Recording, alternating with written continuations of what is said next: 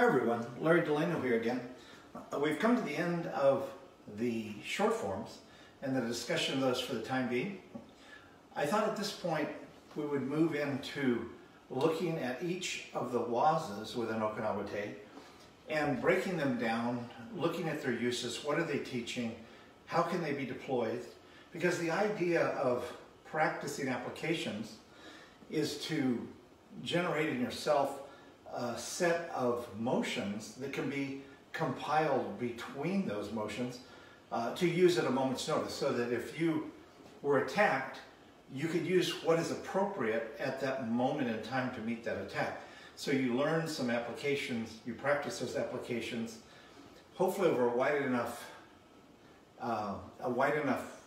area of possible attacks that you have a good repertoire of response. The same thing with forms. Forms are what I say are taught on focus, float, flow. In the case of Okinawa Te, some styles or systems or organizations teach a series of applications put together to form a Waza.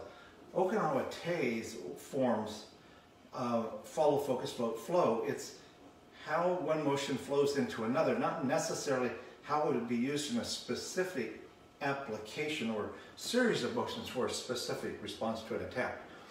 They're to create, balance and capability in executing strikes and parries and moves and steps and things like that.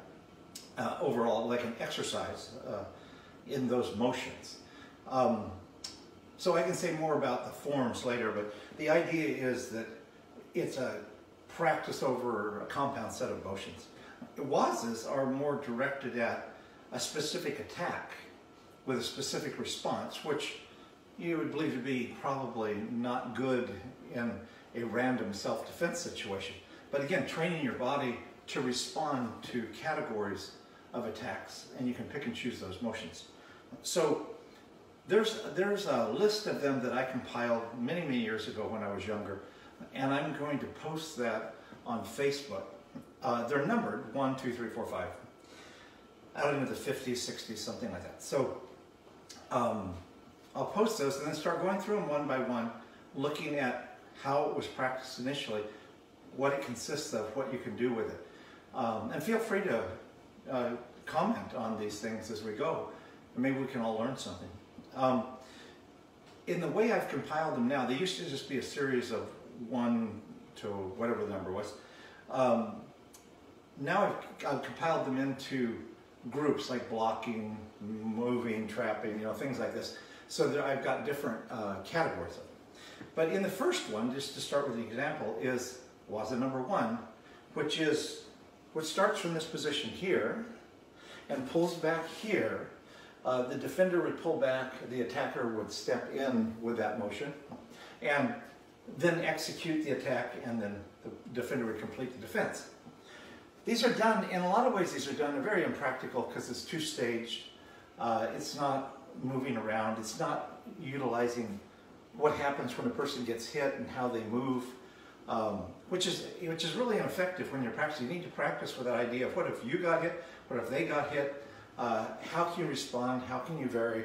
But there are a set of circumstances within each Waza that they're attempting to teach you something. First of all, this position here, Mike Christine and I have talked a lot about this position. It'd be very impractical to take this position in front of someone.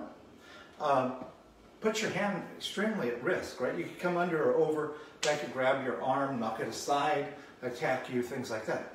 But as we saw, you could use it as a lost leader, right? You put it out here, and if a person goes to grab it, right, you could attack them. You could attack them.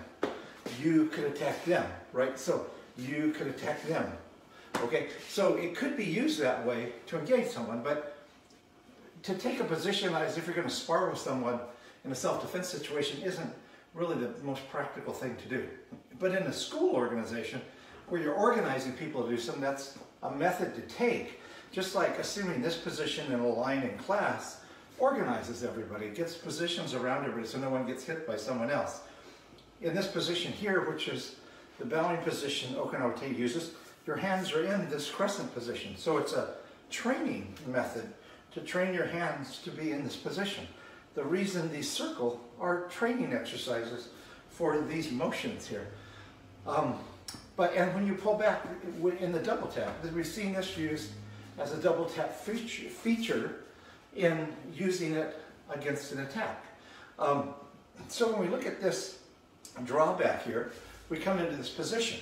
But let's look at it from more of a natural ready position, not standing like this, but standing here, which is like a high modified, what we call slide 45 position with feet.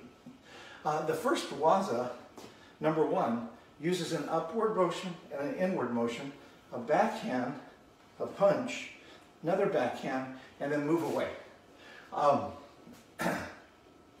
There's a lot going on there, but in general, that's using 2 blocks initially and then launches the attack from the working hand, okay? Up here like this. It could be any 2 blocks like this. It doesn't have to be those 2 blocks, but the way the Waza was taught it was upward, inward, which is a crossing pattern. In Okinawa Te, the blocks are done based on gates. The first gate is from this position here.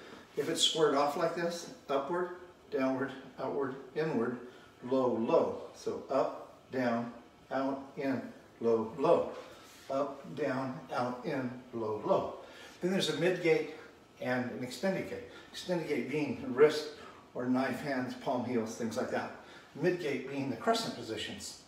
We'll talk about more when we look at those basic blocking positions. But as we've seen, a block can be used as a strike can be used as a block. You can aggressively block with the intent of hurting the attacker's hand by, if a person swings in at you and you block hard into their arm, you can certainly hurt their arm and then counterattack them while you're in a basic self-defense move like that. In this Waza, it's up and in. It's using a vertical motion with a horizontal motion to contain basically a right-left punch. So if the guy came right at you, you block 1, you block 2, and then you counter. The danger in that is a person could overrun you very easily by rushing into you. While you're going like this and not countering, or countering with a backhand, it can slow you down. So one way to look at this would be when the person throws the first motion, you're going into this. You're going into this motion and parrying the strike, and then another one's coming here, but as you roll into it, you go right into the back knuckle. So it's not a movement that goes 1, 2, 3. It's a motion that goes 1, 2. See, as it went into the inward block, it went right into the strike. So if you countered the face and then strike the chest here of the guy and then crack the chest back here, then move away. Now moving straight away, like most practices are, probably not very good again. You would hit here. You might want to go to an angle, right? You might want to go, instead of going boom, boom, boom, if you're right on the guy and his leg's still here, sweeping his leg and throwing him over there. You can see where that comes in is if you use this against the left-right, parry the left, the guy swings in with the right, and if you parry it across, and he's got a left lead leg, you can capture that leg here with sweep and throw him down this way as you strike to the chest. It becomes a little more complex because if I go here with the left and the guy's throwing the right, I've got a huge target here trying to do this. So if the guy threw a high right, like if he throws a low right, you're not going to be doing this. You'd go to a downward one. Like if I were here, the guy punched to my body, I could essentially block this down with a hard shot and right back here. Down, boom. Or it could go down and up and then hit, but that's really slow. I'd want to go here, right in at the guy. Here, right in at the guy. And what do these look like when I'm here? They look like that crescent position that a lot of these are practiced from. So when I'm here hitting, there's that. So the crescent position to practice from is kind of like a pose. It's stop action on a striking motion, hitting. See, there's that position here, hitting. So stopping and going from there like an on-guard position kind of puts you at a disadvantage, shows the guy where you are. Unless, like I said, you're using it as a lost lead, letting the guy come after it. So, again, we look at this position here. We've got strike, strike, strike. This is using expansion, contraction, expansion in here. So I hit, hit, hit. And these have to happen very quickly. So if I were here and the guy threw a left jab, let's say, and I went here with the inward block, I could use this motion. Boom, right in here at the guy. One high, one chest, boom. So you're hitting my face, you're hitting down in here, and then you're cracking the chest. So face, like solar plexus, chest, boom, and then move away. Or you can continue the attack once you're in, how well you fit the guy.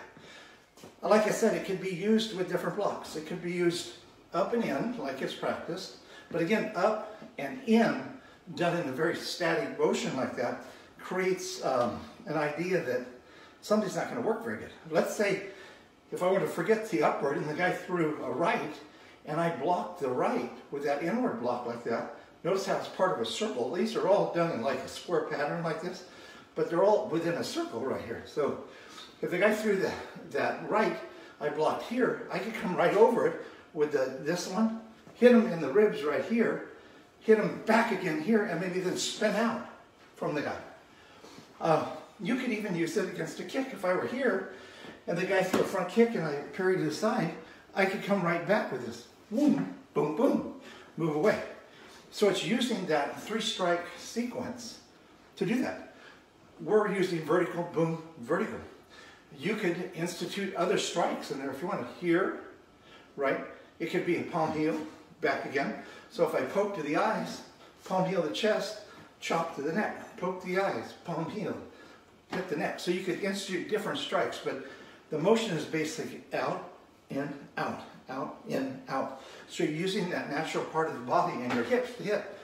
Don't hit them real softly here. When you come off this motion here, that motion's got to be boom, right in there, and it comes rapid fire. Like you're in here, it goes boom, right in there. So it's got to be hit, hit, hit, and then get out of there. Hit, hit, hit, get out of there. Or if you're in there, ram your knees in and take off to this side. You don't have to go back. Boom, boom, boom. If the guy's still standing there, knee him here and move out. Or boom, boom, boom. He's still standing. Boom, push him, shove him out of the way. If you come around the side, boom, boom, boom, and you're in back here, and the guy's still in back, you can grab his back. You can grab his back and throw him aside, or pull him backwards from that motion there. So those are motions that could be adapted that way. They're using a reverse strike, but they're using this front hand to get the action going. Kind of like if you're caught off guard, like if I were here, and somebody threw something, I went here, like this, and then the guy came with the other attack here. I blocked this, but I'm going in, then I hit him in here. So, again, take advantage. Remember the surprise element. You're not the attacker, so you typically don't have the surprise. Your surprise is the attacker doesn't think you're going to do anything. So, they go to attack you. The guy reaches out and grabs my shoulder, and I knock it off my shoulder, and here I'm open, so he throws a punch. Here when I go in, well, I'm not going to stand here like a target on him. I'm here, here, or here, whichever place I am here.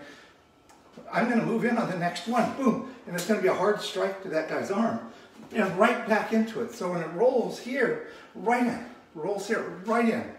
No hesitation. Boom, boom, as it twists in, twist it in. Here, here, as you move across. Here, here, these motions in here.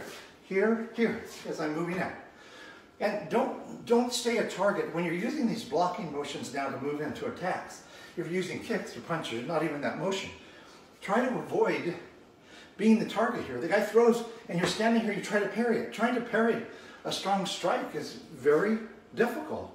If you're here like this and the guy throws, you could pass it, right, and then come in. So I'm here like this, and the guy throws a strong punch, I pass it, then I come right back in with these motions here. No hesitation, boom, boom, boom. It could be a left, and this time you come in, block hard, 1, 2, 3. Use your strike to stop him so the other strike isn't coming. And in a frontal attack, like you hit him in the head, you hit him here, and then this one right to the chest, to crack the chest right there. Again, you can use that motion in many different ways with different strikes. Vary it, move around, think about it coming off a kick. Think about the left side versus the right side. You know, against the left-right versus the right-left. You know, think about all those things. But, okay, that's the beginning of our look at Waza and how we might, and we'll come back as we see elements of this that show up in other Waza. We'll bring those back with the idea of merging these together into methods that you could use to defend yourself. Thank you very much.